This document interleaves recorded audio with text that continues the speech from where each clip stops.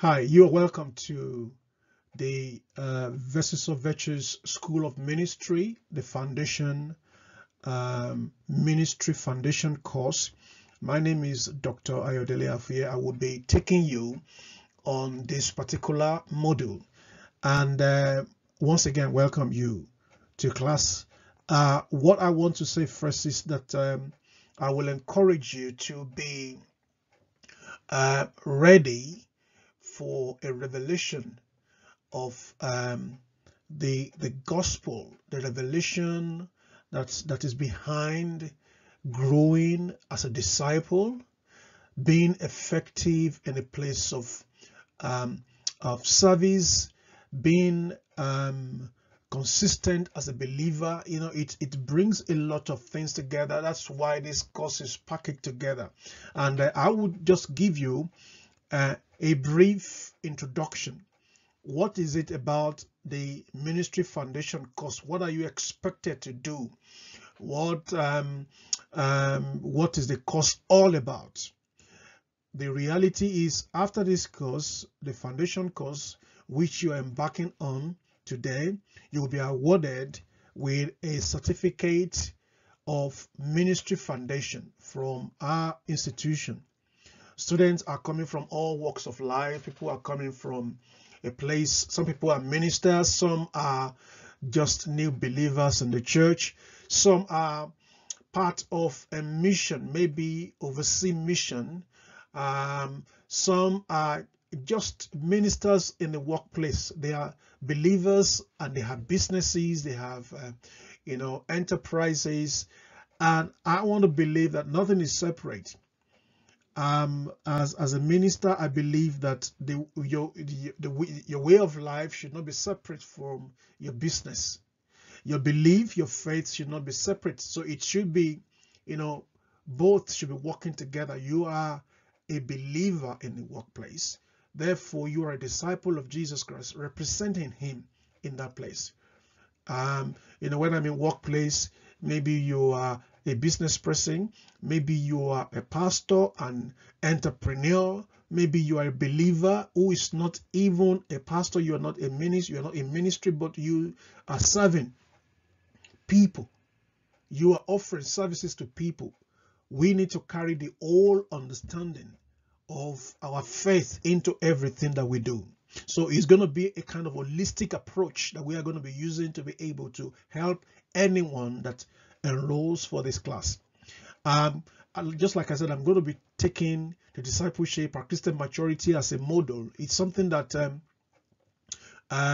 is so huge. We're going to be looking at a few things. But first of all, I want to, share a bit of objectives with you. We have the objectives that we want to be able to meet why we are on this program, why you are enrolled on this program.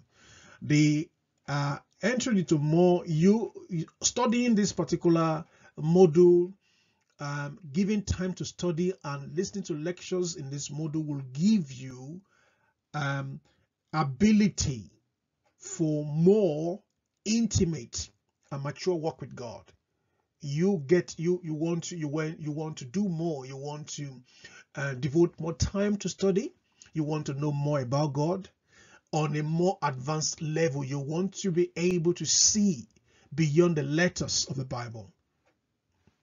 You want to receive practical tools to live as a believer and a victorious minister, a minister in the workplace filled with the power of the Holy Spirit.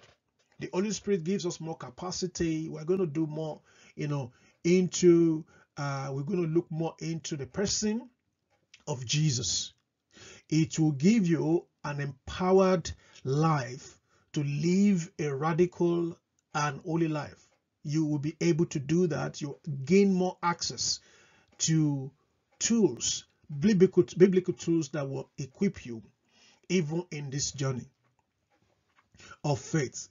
Then you have more confidence, solid confidence in your identity as a child of God. Regardless of who you are, maybe you're a pastor or a minister, you are a child of God. So it gives you clarity of identity, where you stand in the heart of the Father.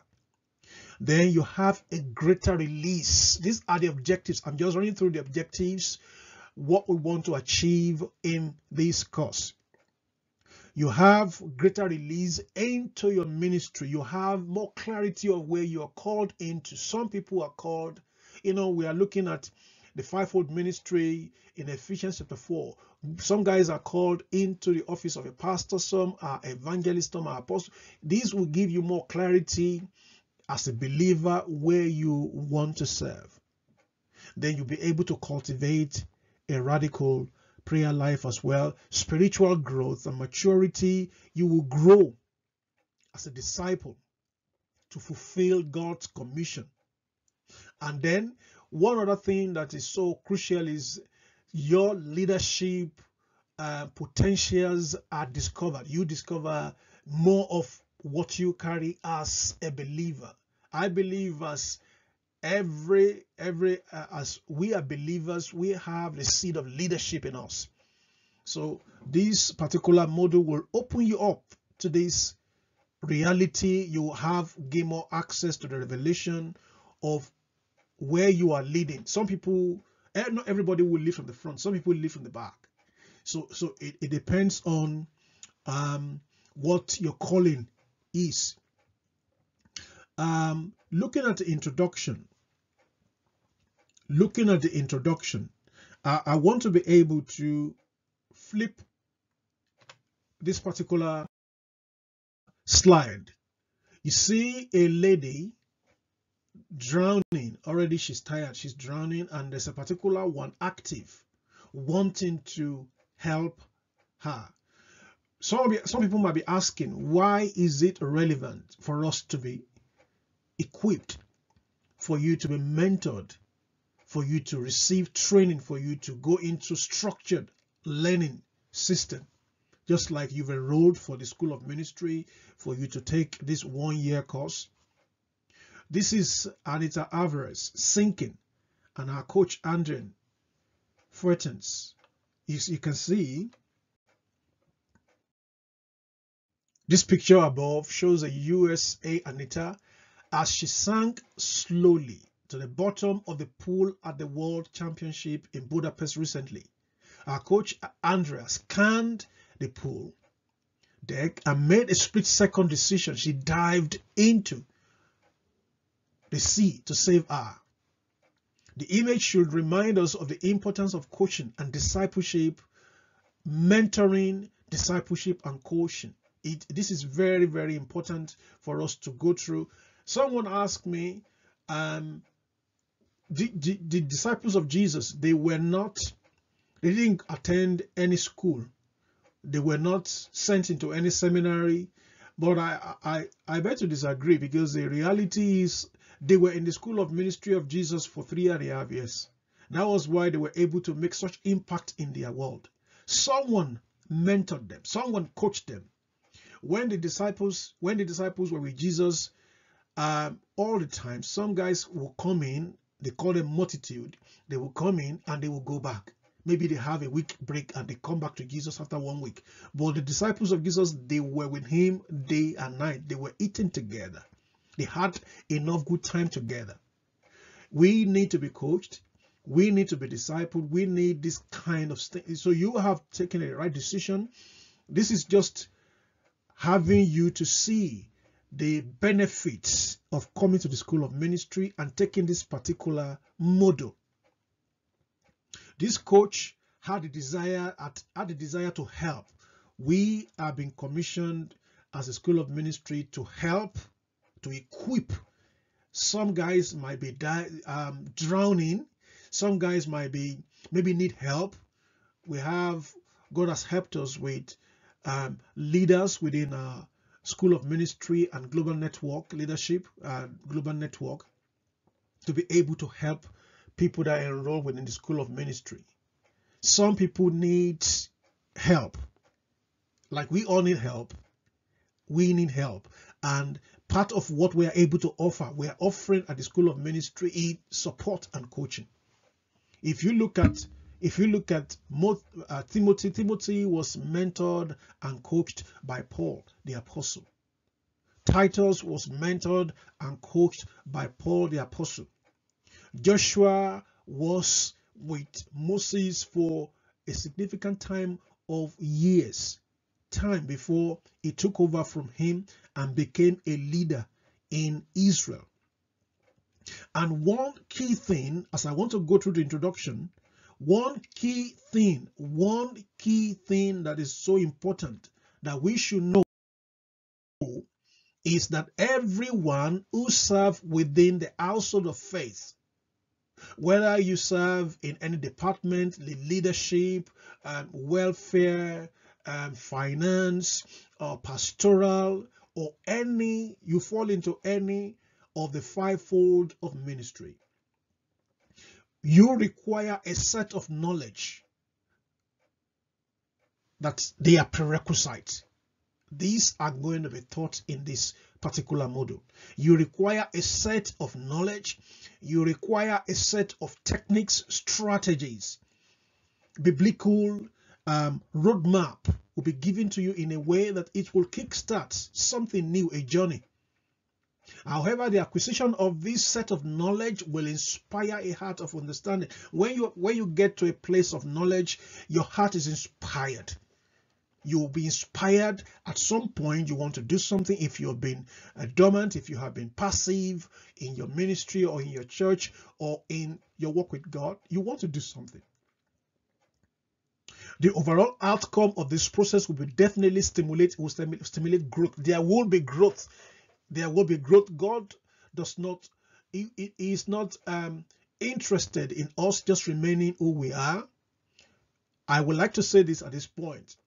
God, we can come to God the way we are, but He can't use us the way we are. At some point, you will see the process, the stages at which God wants us to move into new dimensions. He wants us to move into for us to be effective, for Him to use us. So you will learn a few steps. You've learned a few things within this particular module that will equip you, that will be a channel of understanding to you for effective work with God as a believer, and then effective service in your place of calling, in your ministry. If you're a pastor in your church, if you're a fellowship leader in your fellowship, if you are a business person, it will make you more effective in being able to discharge your duties, offer your services to people in a very Christ-like way. And that brings triumph. That brings triumph in that particular kind of sphere.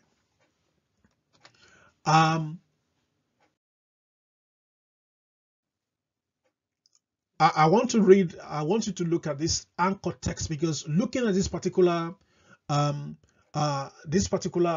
set, this particular module, there should be a biblical anchor that will help us to see what we need as believers, what you need as believer, and why are you doing this? This is 1 Corinthians chapter 4, verse 1 and 2. So then let us who minister, this amplified version, let us who minister be regarded as servants of Christ and stewards, trustees, administrators of the mysteries of God that He chooses to reveal.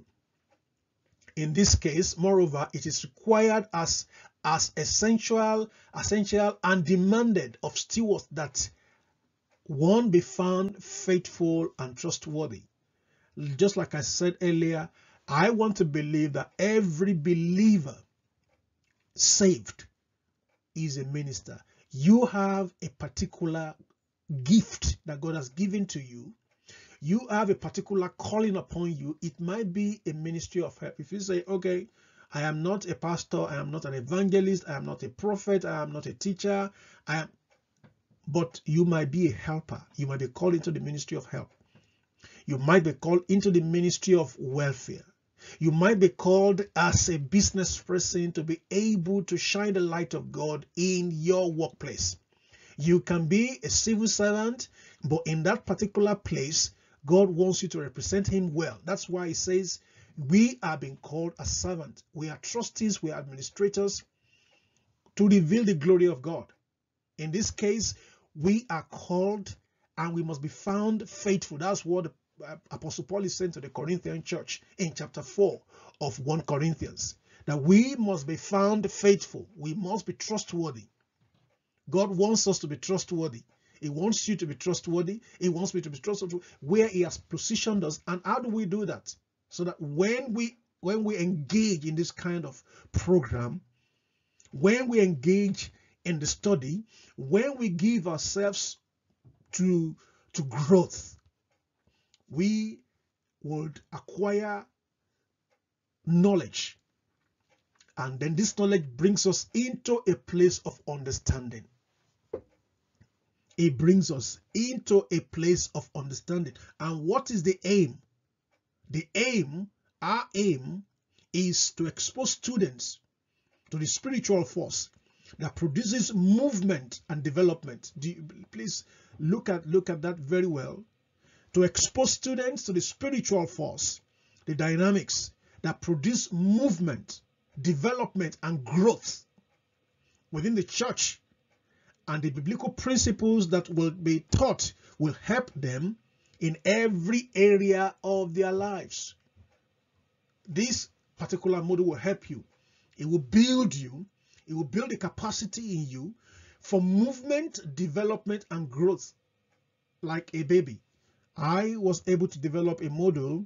I call it a baby growth, the growth model. A baby naturally grows. If a baby is given birth to and the baby remains the same size for 6 months, for 1 year, there's trouble. For 2 years, it's still like an infant. There's trouble. Maybe the baby is malnourished.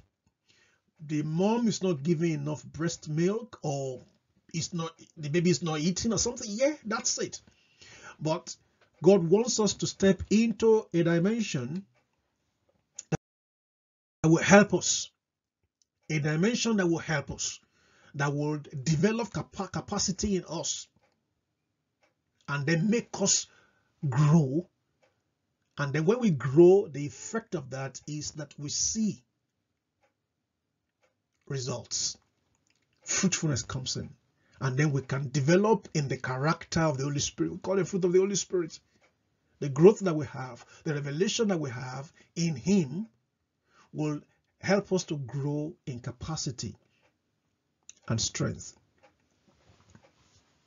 The foundation class, I have another biblical anchor, which is taken from 2 Timothy chapter 2 verse 15. Study to show thyself approved unto God, a workman that needeth not to be ashamed, rightly dividing the word of truth. That's for this foundation course. That is a key biblical perspective which we have to look at. We need to show ourselves approved. You need to see yourself approved. A workman who is not ashamed. You are able to stand. You know the scripture. You know by revelation of the Holy Spirit what you need to do, who you are, what you need to do, the result that is expected of a believer, a minister. Amen. So look at these are the areas that the Lord, I believe, God wants us to, touch in order to grow together, to be able to see that desired growth as expected of God. Now, if you look at the scope, obviously every study has a scope where we will touch, which area and all of that. The study will cover a significant number of biblical references on how God dealt with the people he used in the Old Testament, and some characters will be looked into in the New Testament as well. Disciples, the guys that he used in the Old Testament, we'll look at some of them. We'll review how he worked with them. In the Old Testament, you talk about Moses, talk about Abraham. And in the New Testament, we are looking at a few guys as well. And then we bring it to context and see how these guys, how God dealt with them, how God worked with them in the Bible, and then bring it into our life today. How does it relate to us? Now, there will be questions. We'll be able to attend to questions, and there will be, you can post your questions, send your questions across to us, to your course tutors. I am here. If you have any questions after going through a particular class, please post your content to the admin email of the School of Ministry, admin@vesselsofvirtues.com. Or you email it to my personal email, which you have, I believe, which you have. And then the outline now. I have the breakdown of the outline. What are we going to cover? What areas are we going to touch in this particular course, discipleship and Christian maturity? We're going to be looking into the person of Christ, the deity of Christ. That is key. Knowing who Jesus Christ is, knowing the person of Christ is a whole lot of key, is a very, very significant key to our growth as a believer, to our blessedness as a minister, as a child of God. We are going to look at that. We're going to look at the essentiality of personal encounter with the divine. What it means to have an encounter with Jesus, what it means to have an encounter with God, what it does to the believer. The purpose of man, we are going to be looking at the purpose of man, knowing who you are, which is related to the person of Christ, and then what you are made for. That's purpose. People live and then they set into anxiety and depression and mental health, because when people do not have the understanding of their identity in Christ, there's trouble. Understanding discipleship, we need to know what it means to be a disciple. The question is, did Jesus ask when he was going in Matthew 28, build churches, get many converts? No, he said, disciple nations in Matthew 28, towards the end of that chapter. He said, disciple nations unto me. It didn't say build big churches. It didn't say gather just convert. It said disciple. So we are going to be looking in depth. We are going to be looking, digging deep into the concept of discipleship, because that leads to maturity. We're going to be looking at the first stage of making of a disciple. We're going to be looking at the four stages, in depth. Discipline and fruitfulness in discipleship. Then we have a disciple and a disciplined disciple. So we want to be able to see who the disciplined disciple is. These are the things that we're going to be, looking at this particular course. The Spirit, opening up for change, sanctification, procedure in discipleship. Passion plus perseverance. We're going to look at the need for community. Do we need community? Do we need community in discipleship? As a believer, as a minister, can you do things on your own? Do you need people? Do you need to how do you manage crowd? How do you manage what you do as a believer? How do you manage do you need community? And what does the community, what does it do to us? And then we talk about the process of integration into the kingdom.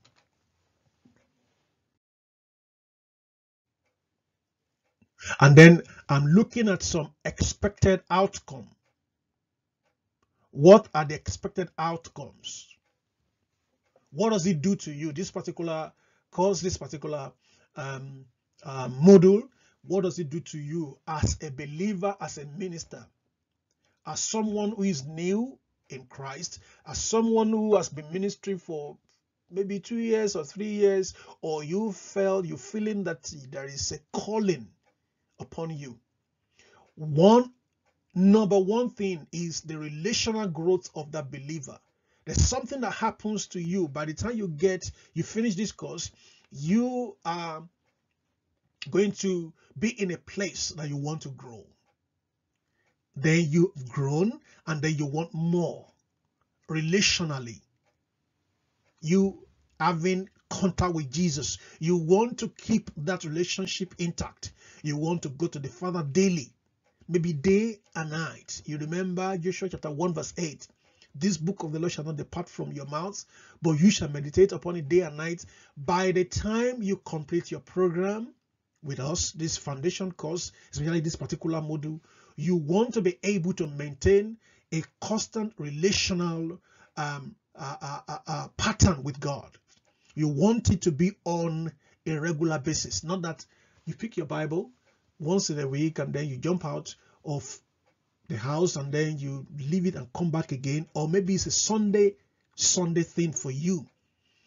There will be a change, a shift in your relational growth as a believer.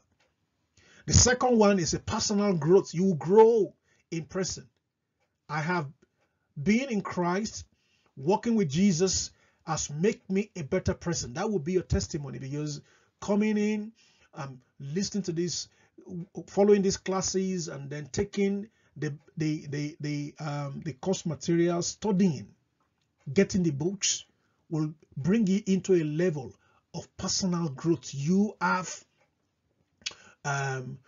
something built inside of you that people see changes in you. Let me just put it that way. There will be changes. The light will come.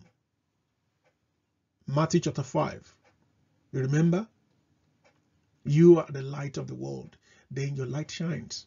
It brings, so when you have that contact with God, the first one, you have relational growth with Jesus Christ, and then as a believer, that is divine, then you have personal growth, which is you discovered yourself, and then you are growing as a person.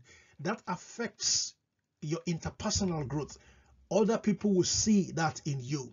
You'll be able to grow interpersonally. You can relate with people. People will see the light of Jesus in you. There must be a difference by the time you finish this particular program, and then you continue living as a believer. The last one is structural growth. It has to do with the church. As a school or as a ministry, one thing that has reflected in all our vision and our passion we've been called to is to equip the church. So individual, and the question is, who is the church? What is the structure? We are the church. You and I, we are the church. So when we get connected to the divine, we grow in Christ. We have our personal growth because of Christ living in us, the Spirit living in us. And then we are able to relate with others very well. We have a growth in the church. You can see the way it flows. Divine, which is Christ, that makes you a better person. Shine the light of glory. Everyone around you, from your family, from your spouse, from your children, from your parents, they see the change in you, and then you can then be part of a church, and the church is experiencing this growth, because if all of us experience the first three growth, obviously we have a church that is glorious. That is the vision, expectation that we are trusting God for, even as you begin this particular program, this foundation course. My prayer for you is that the Lord will increase you in understanding, because knowledge brings wisdom. The application of wisdom brings understanding, and knowledge is light. That means you are reflecting the light of Christ. The path of the righteous shineth brighter. So it shined brighter and brighter. So the growth begins. My prayer for you is that you will begin to experience this light in the name of Jesus. I have been able to, cover the expected and the expected, introduction information that you need for you to be able to start. Next class, we are going to be looking at who Jesus is. We're going to start from who Jesus is. Obviously, you have access to the slides. You can look through the slides, but we're going to come back to class again next time to be able to start from who Christ is. We want to know the person of Christ, divinity, the deity of Christ. Who is Jesus to you, to the church? Knowing Jesus as God. Is he Lord? Is he just Jesus? Is he just a boy that grew up in Jerusalem and then became so popular, and then everyone just likes him because he did some miracles? Now we're going to be looking at the person of Christ. And then, who do you say he is? Who is Jesus to you? Or what do you want him to be? Because sometimes we want him to be just our mate, just somebody that you can just so we're going to be looking at that in depth in the next class. Thank you for joining this class. I am praying that the Lord will help us and help you to be consistent as we grow together. God bless you. See you in the next class.